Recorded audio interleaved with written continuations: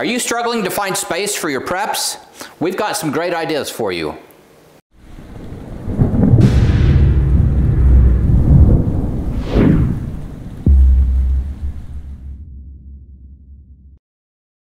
Hey, Provident Preppers, I'm Jonathan. And I'm Kylene. We were invited to speak at a community preparedness fair in Kearns, Utah, and we recorded it for you, but the sound, there's just too much background noise. So the message is great, so we have recreated it for you right here. Let's not forget that the small, steady steps are the things that move the mountains. So as we were preparing this presentation, we wanted to find out what kind of mountains are stopping people from getting the job done. And so we did a little survey. In this survey, we had 1,200 people respond. And what we wanted to know was, what is your greatest obstacle when it comes to preparing for disasters and building your food storage? And the results were so interesting. We lined these out, right? We said time, money, lack of family support, skills, knowledge, information, or other. And 58% it was money. And that's a common across the board, right? But what was really interesting were the comments under other. And that was pretty eye-opening for us, because over and over and over and over, the lack of adequate space to get the job done was one of the significant obstacles that people were facing. And so we wanted to focus on that today. And another one was the disability and physical strength or limitations. But today that's something for another day. Today we're going to focus just on adequate storage space. We got to solve this problem and work a few miracles, right? So having great shelving is a wonderful thing to help you get this job done. These have all kinds of ability to adjust height, and so you can optimize how you store your food or other important things and utilize your space the best way you can. So shelving takes that same amount of horizontal space, and by making it vertical, it can, times it by 4 or 5 or 6. And that's why shelving is just a really great thing. And if you look at these shelves, this is from our friend Debbie. Thanks, Debbie.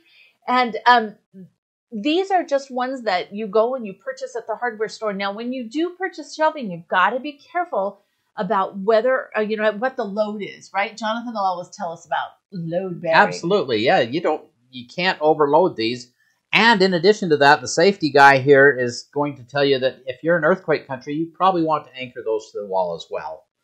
So this is really cool. This is actually at my daughter's house, and this is a little space underneath the stairs, and it goes straight, and then those stairs curve, and pretty much this is a little bit of a useless area. And what they did is they took and just these CD or DVD shelves that they had gotten, and they lined the wall with them so that they could store different kinds of food. And they just did a really good job of even that little space at the end where it's really hard to store anything, taking advantage of that.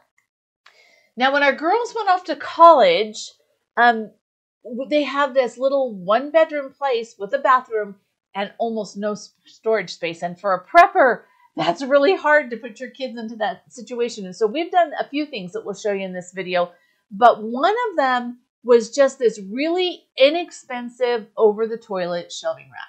Yeah, and the ability to utilize that space above the toilet was a real lifesaver for them. It provided them plenty of space to take care of what they needed there.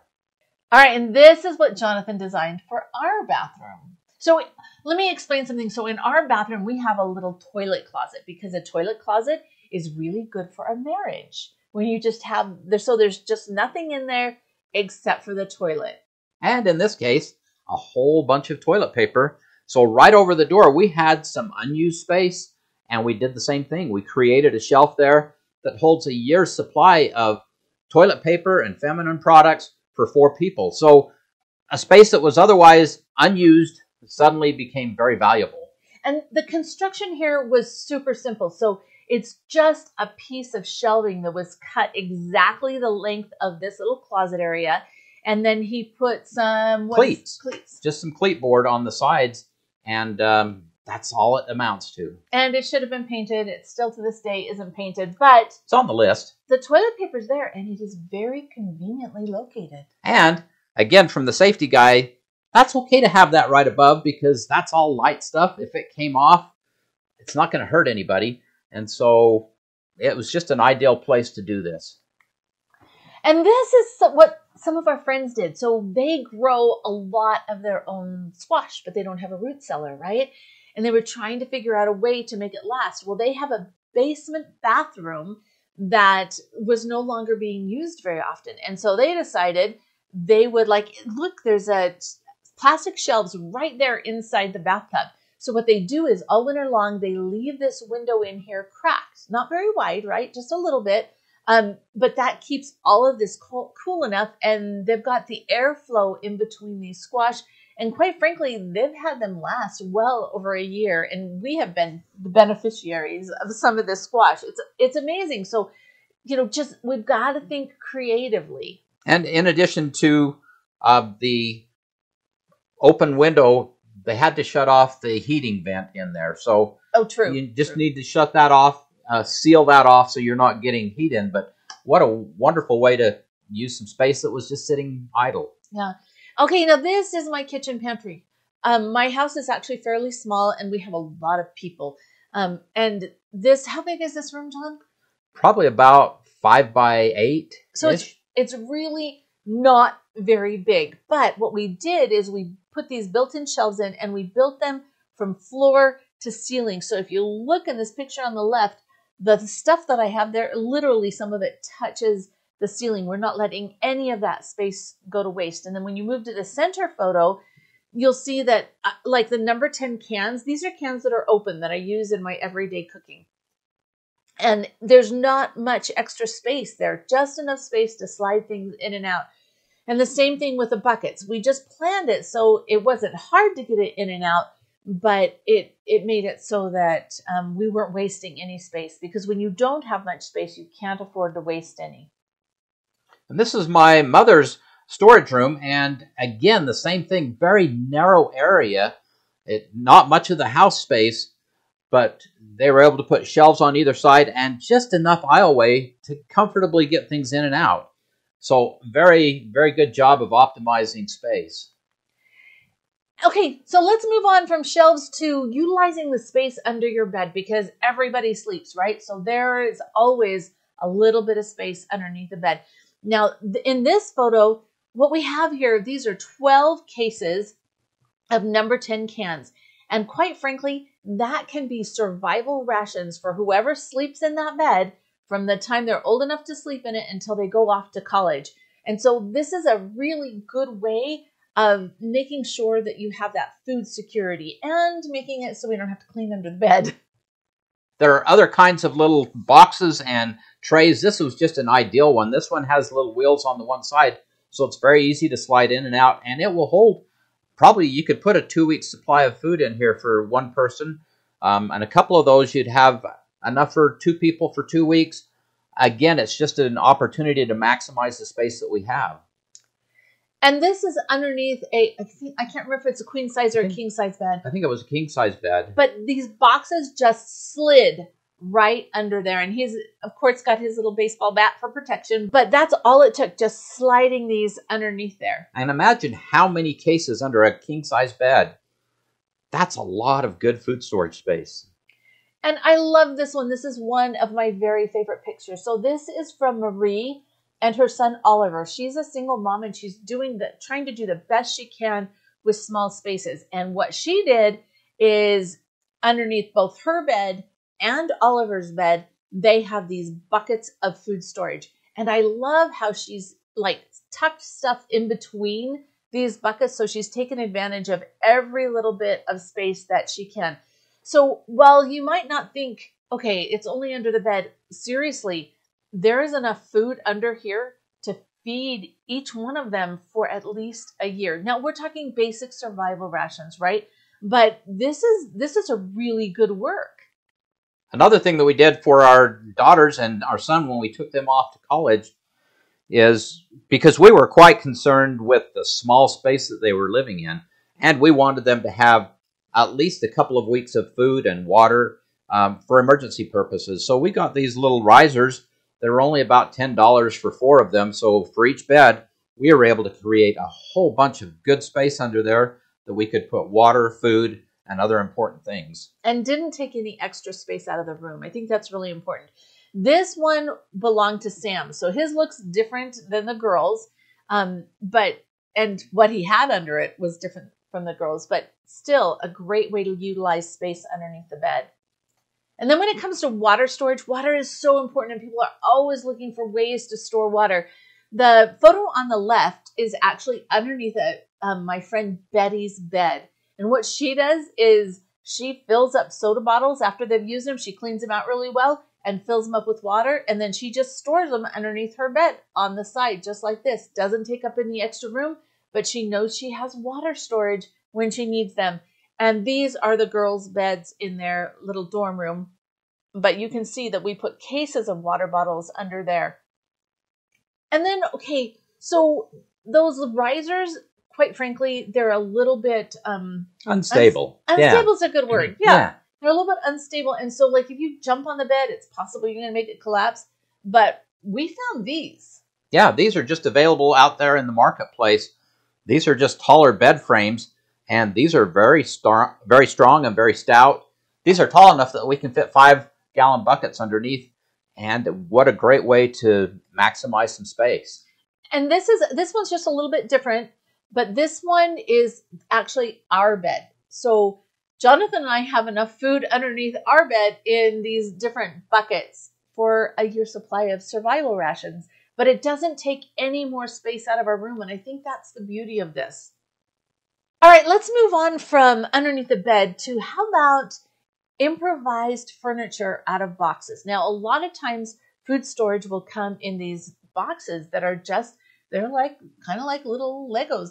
They stack really, really well. So what could we possibly do with them? Well, this photo credit goes to Kevin in Washington, but the creative genius behind it goes to Lana and also the construction. But what they did is they took these different boxes, like what you can get at Costco or Sam's Club, and they filled them with food. And then Lana made this really cool cover for it so that it's just kind of blends in with their home. It doesn't scream, I'm food storage, I'm food storage. And I think this is a great way to make some kind of furniture out of your food storage. Now, this one is a really fun idea too. Yeah, this was really great. This is our daughter in Arizona, and she wanted to have theater seating. And so she had these 2 couches. They've got this big projection screen up in front of them.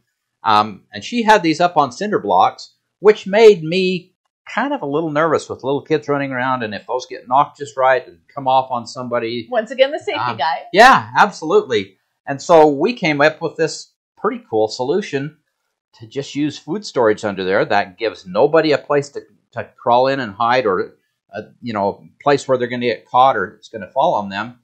And then we created a little skirt. Now, Mama can tell you about the skirt. Now, and the skirt was really easy. So we just found some little suede fabric, and we finished one side of it. And then we had Jonathan actually stapled it to the bottom, and then we just kind of flipped it over so you couldn't see that. That's how a lot of furniture is created.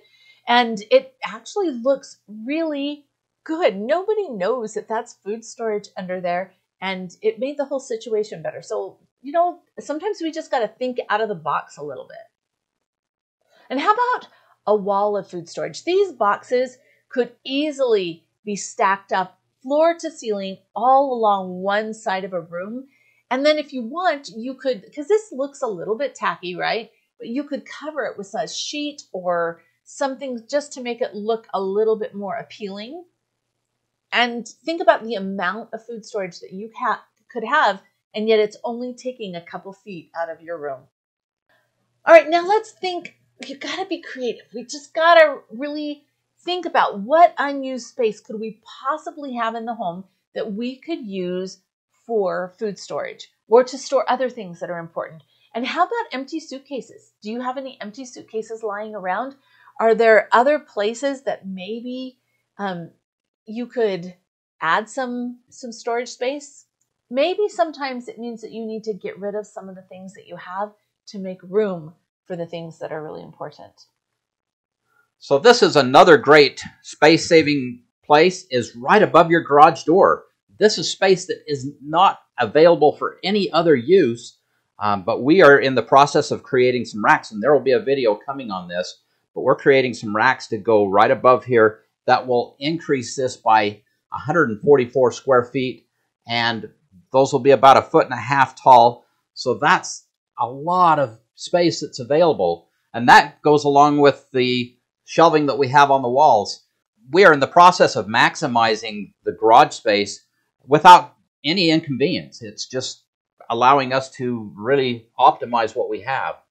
And Mike is our inspiration. Like our son Mike, remember the Provident Prepper Jr.? So he's our inspiration. Check out what he's done here. Yeah, this is the same kind of thing. His will be a little different than mine, and we'll contrast those when we do this video coming up. But he created a massive amount of space because they live in a smallish home, but this created so much space for their storage. Now, one thing I should mention about the garage is that the garages in a lot of areas get really cold in the winter and really hot in the summer. So things that are temperature sensitive, you probably don't want to put in there. But we generally have a lot of things that aren't temperature sensitive that can go in there. Blankets, even toilet paper, a whole variety of things that it's not going to matter if they get hotter or colder. They just store just fine.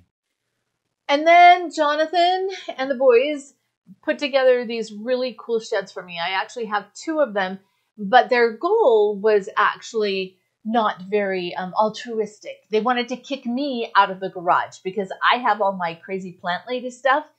And yeah, this is a much better solution because I'm able to store all that stuff that's taking up space in the garage, but I can have it closer to where I'm going to be using it. But think about this. You might be able to benefit. I wouldn't store food in these because they get really hot out there. But if you don't have a good garage space, you know, I think these were, what, $600, $500 or $600 something at range. Costco. But you can usually purchase them in the spring, and that could expand some of your storage space, taking it out of your hot house and putting it into your yard. Just a thought. All right, now this one's kind of really fun. How about burying containers in the ground? We have had the root cellar for several years now, and it has worked extremely well. So we decided to do another one, and this one is actually even bigger. And so it's going in the ground. We're going to make a nice cover for it. But we put these potatoes in there the end of September, first part of October, and we don't take them out, the last of them out, until usually late April. And this just does an amazing job of allowing us to store these potatoes. Yeah, it's crazy. But so when we were gifted another freezer, we're like, yes, yes, yes. We couldn't wait to get it in the ground. But we do ventilate it, right? And so make sure that video is going to be coming out. We have one already posted, but there'll be a new one on some of the new and improvements that he's making. But check that out. Now, this is our friend Randy, and he's done this really cool job. All these are these little barrels. What size are they? 15-gallon. 15-gallon barrels. And he's drilled holes in the side. If you look really closely, you can see those. And he's put them into the ground. And then he's got like a layer of leaves or some type of mulch on the very bottom. And he puts his potatoes in there and stores them all winter long and just puts the lid on it. Now these, you can tell right behind Randy, there's still one in the ground. He's got one in front of him open, but then there's another one that isn't open. And what a great idea, right? With these, the snow actually falls on them and he'll have piles of snow on them and the potatoes are fine. I was surprised that it would work that well, but so this is another option. Ventilation is really important if you're putting food in there. And now this is a buried metal garbage can. There are not holes in the side, but there are drainage holes in the bottom.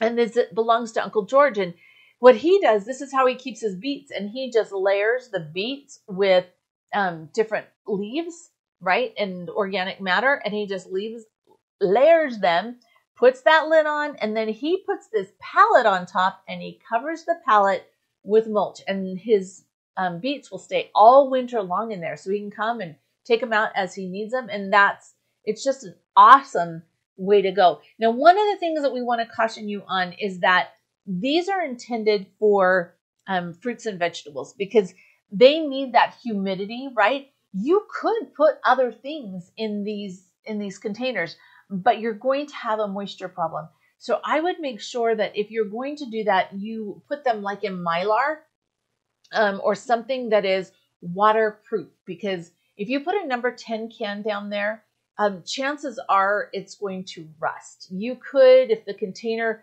was, if you didn't have any holes in it at all, and you could maybe use some desiccant and do it. I don't know for certain how that would work, but Mylar would be a good option in something like that. Okay, so let's move on. Let's think about one other thought that we have for you, and that's, okay, select devices that can be used every day and for emergency. So sometimes in our life, we have all this stuff set aside for emergency and this stuff that we use every day. And the lights that we have are a good example of that. So I'm sure you all know that I'm a huge fan of hybrid light. And by the way, if you use the promo code Provident with anything you buy there, you always get 20% off. They are so good to do that for me because we love you guys. But so this is actually my office window, and I keep these lights in there all the time. When I need a flashlight or a task light, or when the power goes out, I know right where these are, and they're always charged up. So think about different things that you can do for both everyday and emergency. And okay, this is Kenny, and this is per college dorm. And when they went away, we were worried about emergency lighting, and there's not room for one more thing. But one thing we found were these light bulbs, and you can just screw them in your regular lamp. But the reason why they're so good is because if there's a power outage, then you can unscrew them, and they're portable. So you can take them with you, and they will provide light in the emergency. And for a dorm room where you just can't have any extra stuff, it was nice that this was an emergency item that didn't take up any additional space at all. We all encounter obstacles as we try and do what we know that we should do. If you verbalize that or understand that you do need to solve this little problem, you usually have a myriad of ideas that come to help you do that. And that's what we're all about. It's all about taking one step at a time and making progress. We sure hope that you got some great ideas and maybe stimulated some really good thought process. One of the things I want to show you what we did here when we built our fireplace, instead of having a normal hearth, we actually built a little cabinet in here. Now, I would never store food here because it's so close to the fireplace, but this is where we keep a whole bunch of blankets ready to go, which means that my linen closet is freed up to store whatever I need it to. So that's really cool. Now for the question of the day. What great ideas do you have that you can share? Comment below. And thanks for being part of the solution.